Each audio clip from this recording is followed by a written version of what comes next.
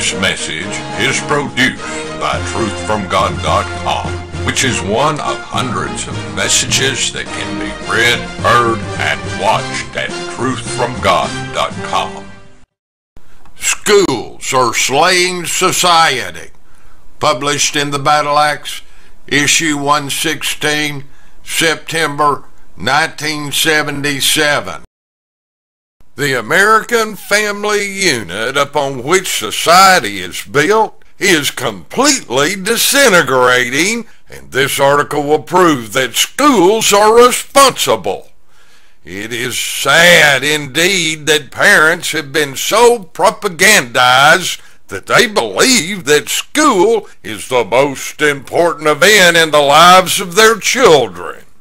Without realizing it, parents allow the school to completely dominate all family activities. How many times have you heard people say, "Oh, we can't because the children have to go to school"? This even consumes most of the parents' time and all the children's. The average day begins at 6:30 a.m. with clothing, feeding, and transporting of the children to school. They do not return until around 4:30 p.m., which is in time to get ready for supper, and after several hours of homework, it's time for bed. The family's entire routine is a mad rush centered around the school. As if these daily activities don't consume enough time, the school plans various social functions which require special outlays of cash and time. There is also the full gamut of ball games and dances, which eat up still more time and money. Through monopolizing the children's time, the school replaces the family. The teachers replace the parents, and the classmates replace the brothers and sisters. Some parents blindly feel that by sending their children to school, they will be better prepared to get along with people. This is not true, since at no time will anyone's relationships ever be confined to one class where all members are the same age. It is a tragedy that the true family relationships are sacrificed for the temporary classroom associations. Children are with their teachers more than they are with their parents. Classmates have more in common with each other than they have with their own brothers and sisters. Subsequently, members of the family never learn to get along with each other. This situation creates a great vacuum in the children's lives when looked back upon from adulthood. It is as if the family stopped existing during this period. All memories revolve around people that are never seen after graduation. It is no mystery that family ties do not develop during the school years, so there's nothing to hold it together in later years. The parents are assigned a unique role of provider and taxi driver during this school experience. They make great sacrifices of time and money so that their children can get a good education. It is estimated that it costs $75,000 for a child's education from grammar school through college.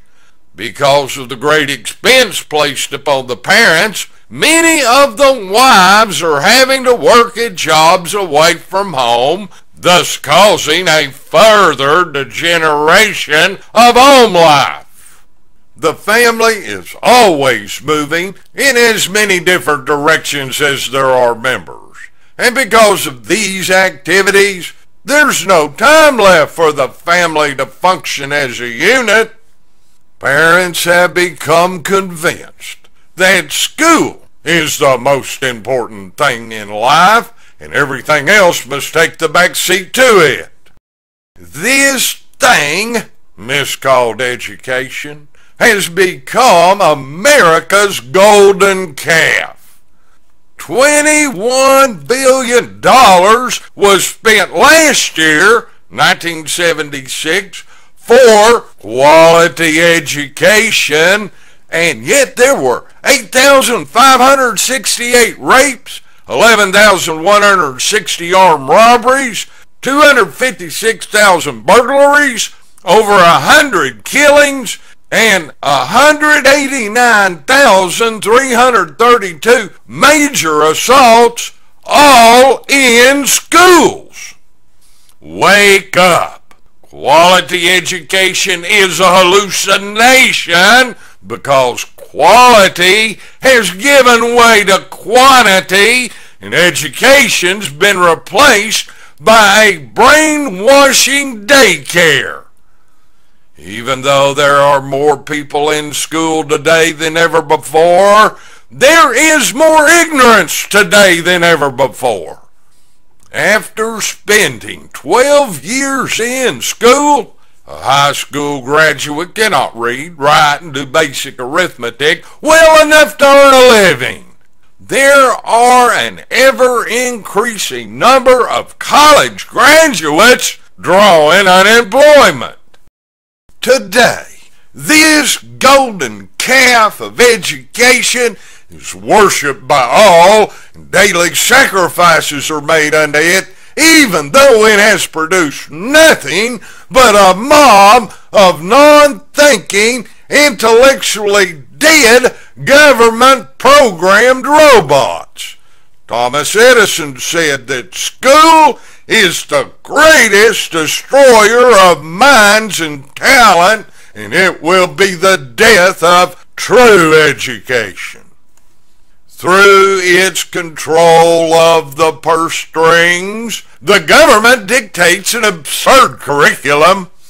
It has been so far removed from practical life that the term educated idiot is in wide use. The quality of education has forced every person through the same mold, and consequently, no one is trained according to their individual interests, talents, or abilities. There is an abundance of is taught that glorifies everything from black magic to yoga. The institutions of learning have been so perverted that the classroom has been transformed from the atmosphere of scholarship to the environment of the jungle. Noise is extolled as music. Splotches and blotches are hailed as art. Pornographic filth is called literature, and senseless word garbles have become poetry. Never is any course offered which proclaims the merits of the high. There are not any classes which teach the great achievements that the is brought into a world. The only references to the foundations of modern culture are made in contemptible slurs which cause students to be ashamed of their great heritage. All social instruction is based on the myth of equality and encourages copious sexual intercourse between which has produced a batch of and an epidemic of sexually transmitted diseases. Getting high is the only meaning to life that is learned at school as the children drift aimlessly from one day to the next. The high goals have been dragged into the gutter. The Bible has been evicted from the classroom, which has created a void of inspirational teachings. The students are no longer challenged to greatness, but are stripped of all imagination, initiative, identity, integrity, ideology, and individuality. They no longer dare to do the impossible, but are taught to pacifistically conform. The truth of the natural world is hidden from the view of these scholastics by the cloud of fantasies taught as fact.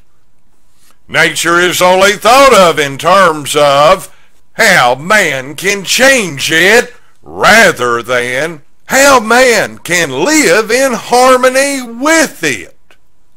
The finished products of these perverted brainwashing systems are weak creatures that are neither stallions nor mares.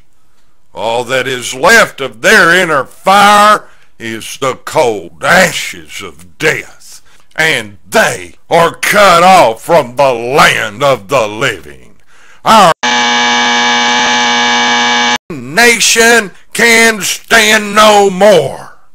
Gautier said, "The greatest tragedy is ignorance in action." It is time to realize that the fear of Yahweh is the beginning of knowledge, Proverbs 1:4. It is time to learn that with all thy getting, get understanding, Proverbs 4:7. It is time to bring the education system into line with practical daily living. It is time to teach that only by living in harmony with nature will true blessings be experienced. It is time that men like Michelangelo, Raphael, Leonardo da Vinci began to paint the vivid pictures of the destiny of our Others like Beethoven, Handel, and Wagner must stir the vibrant chords of music that will carry our people to the exalted heights. Authors after the order of Shakespeare, Milton, Melville, Thoreau, and Dixon must champion the great literary style which brings forth truth in its entire living spectrum. It is time to restore the natural order of society with the family primary and the school secondary. It is time that all the glories upon which our built be extolled with eternal praise, while those who seek to distort and undermine are driven from our midst.